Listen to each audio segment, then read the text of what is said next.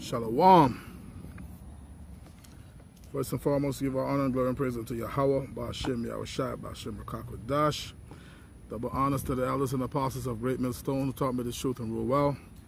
Salutation and salutations to the brothers out there that are laboring and pushing this truth in truth and in sincerity and in charity, and risking their lives and their freedom to do so. To you I say Shalom. To the Akim and to the Akwath, that'll be you brothers and sisters, Adawan Ratazah, that is to say, Lord willing, hopefully by the end of this lesson, you be edified. This is your brother Amawan Ibad from the GMS Miami camp, back again with another lesson to the spirit and power of Yahweh Ba'ashem Yahushai, to feed the lambs of Yahweh Yahushai as commanded. And this lesson I'm going to be going into is all of the spirit, all through the spirit, you know, whatever the spirit allows, that will I speak upon. But it's really going to be on giving you warning, man. You know, I came to the park. I just did 2 videos earlier at the crib. The spirit is on me to come to the park, you know. So I came over here at the park, and yeah, to the spirit, I'm gonna go into a lesson on warning you, man. You see? You know, the Lord said, Son of man, I have made thee a watchman unto the house of Israel. Therefore hear the words of my mouth and give them warning from me. Okay? That's the book of Ezekiel chapter 3 and verse 17. So, yeah, you so-called Negroes, Latinos, and Native Americans, so-called, whose blood lineage goes back to Abraham, Isaac, and Jacob, you are the Israelites, man, and salvation is open up unto you. Only if you would take heed unto the word. You see? Now we know a portion is going to get it, 33.3, which is the elect, predestinated from the foundation of the world. And 2/3 of our own people, Israelites, man, they're going to die to death because they don't want to repent. Whether it be by the sword, whether it be by famine, you starve to death, okay? Whether it be by pestilence, or whether it be by the ICBM missiles, man, the lake of fire. You see? There is judgments, there are consequences for not adhering to not being obedient to the words of the Lord. And that's why we're here to warn you, because at the end of the day, the Lord is the King of terrors. And the scriptures say, knowing the terror of the Lord, we persuade men. Okay? I think that's 2 Corinthians, the 5th chapter and the 11th verse. As a matter of fact, let me go to that real quick. Let me go to it. Pull it up.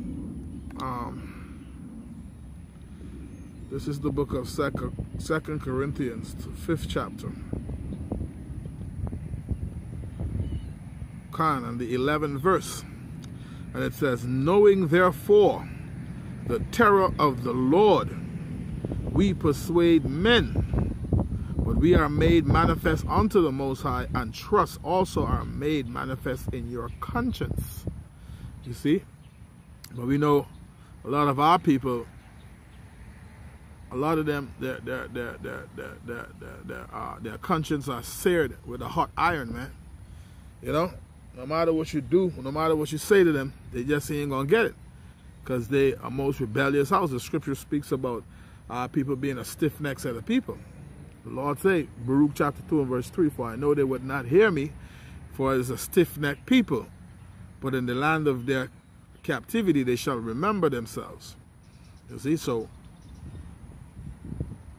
a lot of our people fall under that rebellious house, man. They just don't want to seek the Lord. But for those of you who are adhere to the words of the Lord, okay, follow the righteous path, man. Look for the old way, as the scriptures say. You see? Repent and seek the Lord, man. This is your warning. While you are at liberty to do so, while you're in this great spirit, while you have liberty to do so, seek the Lord. There is such thing called the famine of the word. It's a time where the prophets, the men of the Lord, wouldn't be able to go out and teach you. Okay, when that time comes, once the elect are sealed, as the scriptures speak about, Revelation the 7th chapter, when that happens, the angels that are holding back the four winds, holding back the destruction, the Most High is gonna give them that okay to let loose, man. You know, and your time of seeking the Lord can be over. It's just gonna be judgment because you didn't seek the Lord while you had liberty to do so. The scriptures tell you how the word of the Lord is precious, man. See? The scriptures tell you how the word of the Lord is precious. I was going for a scripture just now, and I was still speaking. It kind of eluded me. What I was thinking of.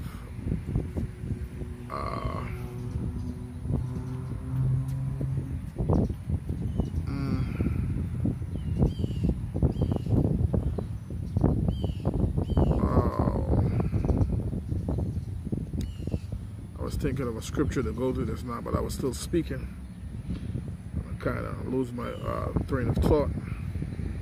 But like I say, the point being is, we're here to warn you, man. Okay?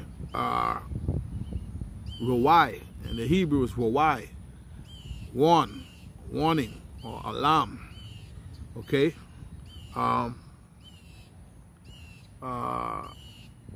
Shapar. Trumpet, you know, alarm, warning, you know, trumpet, blow that trumpet, man. You see?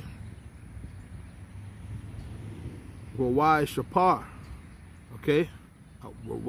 Alarm or warning, Shapar, trumpet. You see?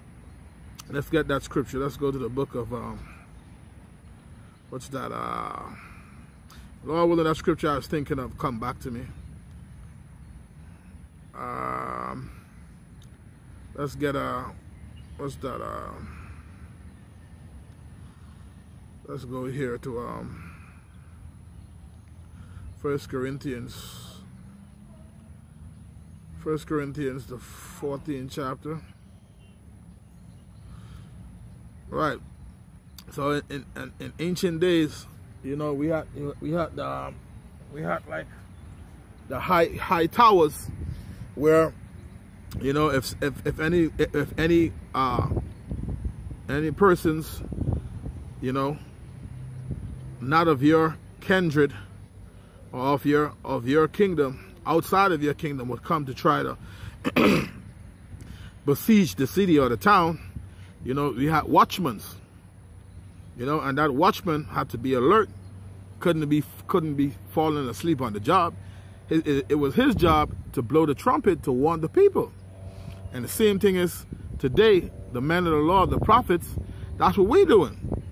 Okay, I came out to this park today to the spirit and power of Yahweh Bashim Yahushai to put up, you know, to make a video or epistle to continue to warn the flock. You know? Yahushua said to feed the sheep, man. This is for you to get understanding that you're being warned of the impending dangers that are set before you and the times to come. 2 Timothy verse 3 and 1 says, and this know also that in the latter days perilous times shall come. You go into the word perilous, it means dangerous. Okay? Hard to do, fierce, savage. This is the time that's gonna befall the earth. You see, the hour of temptation. All of these things are coming. Jacob's trouble. So we are warning you to prepare yourself. Seek the Lord and look for the hedge of protection of Yahweh Bashim Yahushai. Because at the end of the day, mercy and wrath come of him. He's the one who's bringing it. He's the one who's bringing the evils, man. Okay? Scriptures tell you that. Isaiah 45:7. I form the light. I create darkness. Okay? Roughly paraphrasing, I, the Lord, do all these things. Isaiah 45:7.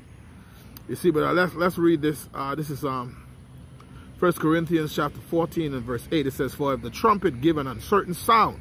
So the person who's tasked with the job of blowing the trumpet, you see, he got to blow that trumpet the right way. It's like making a song. You can't be off key. You got to be on rhythm. You see? For if the trumpet give an uncertain sound, and this truth is likened unto a song, man. It tells you that. You see? Revelation the 14th chapter. Okay, also Revelation the 15th chapter. This also in the Psalms. You see? This truth is likened unto a song, man. You see? So 1 Corinthians chapter 14 and verse 8. You got to know how to sing that song. It says, for if the trumpet give an uncertain sound, who shall prepare himself to battle? Yeah, if the trumpet blowing off key and blowing the wrong signal, blowing the wrong sound, the people ain't gonna be at full attention, because if you're blowing a party song when you're supposed to be blowing standard attention, like a ray of battle, get ready for war, you know, the trumpet blows certain sound for different reasons. So you have to know the tunes and the sound to blow, to warn the people of what is coming, whether a dignitary is coming, whether getting ready for a feast or festival, or whether the enemy is trying to besiege the city, and you got to blow a certain specific tune to get ready, okay, get prepared for battle. You see? So it says, for 1 Corinthians chapter 14 and 8 again, it says, for if the trumpet give an uncertain sound, who shall prepare himself to the battle? So likewise ye, except ye utter by the tongue words easy to be understood, how shall it be known what is spoken? You see? You got to break it down. It says, for ye shall speak into the air. All right?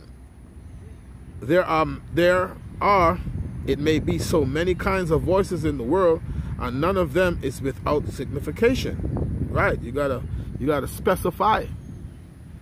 You see? You got to specify the sound that you're making, man. Therefore, if I know not the meaning of the voice, I shall be unto him that speaketh a barbarian, and he that speaketh shall be a barbarian unto me. Even so ye, for as much as ye are zealous of spiritual gifts, seek that ye may excel to the edifying of the church. Okay? So you gotta blow that sound, man, to be easily identified, to be easily distinguished. So the people that you're warning, they could discern that right away. It's imperative, especially if it's a battle. You know what I'm saying? Because you might not have time. The enemy is about to besiege you.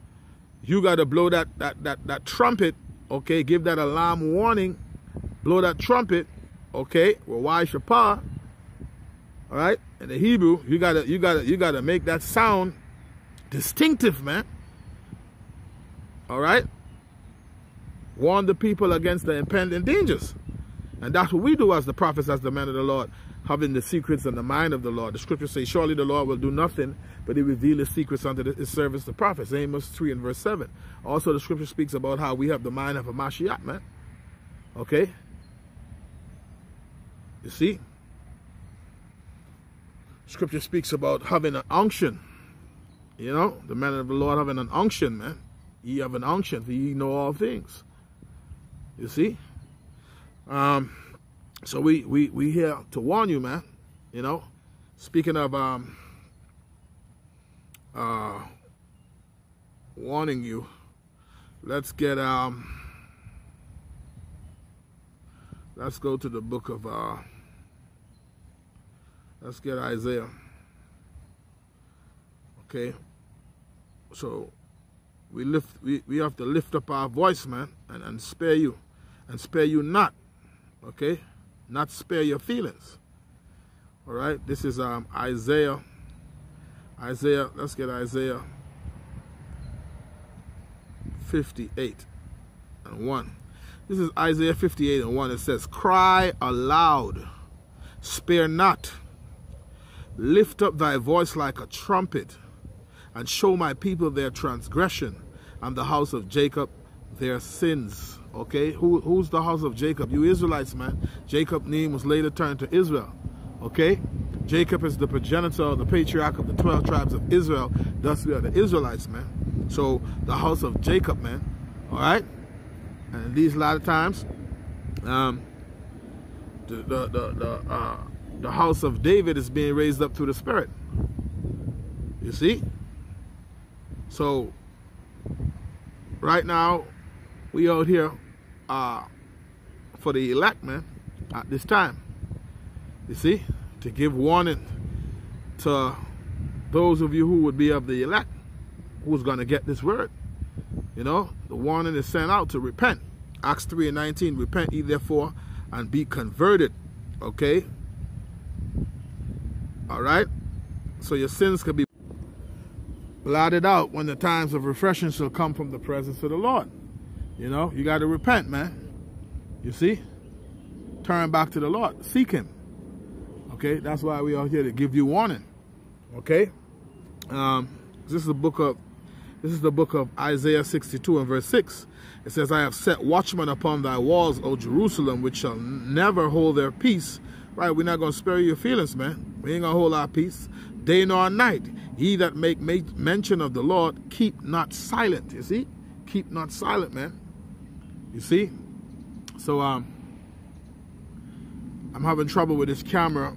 It cut off on me twice for space. Some reason when I record using the screen, it records longer. But when I record directly from video, I don't know, it's like it take up way more space. But I'm gonna have to end this video short. But Lord willing, you were edified. The point is, we were sent on to you to give you warning, man. Okay, for you to turn back to the Lord and repent. Okay, and seek him before the great and terrible day, man, of judgment, man, and the return of our Lord. All right, seek the Lord while he may be found. Call ye upon him while he is near. The Lord will abundantly pardon, man. So don't weigh yourself down with your sins, as the scriptures say. Okay, see what he would do with you. Okay, Proverbs Tobit chapter 13:6 says, see what he would do with you, man. Okay, pray to the Lord. Scripture tell you how we can never go far enough.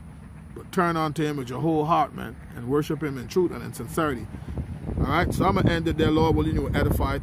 On to the next one. Shalom.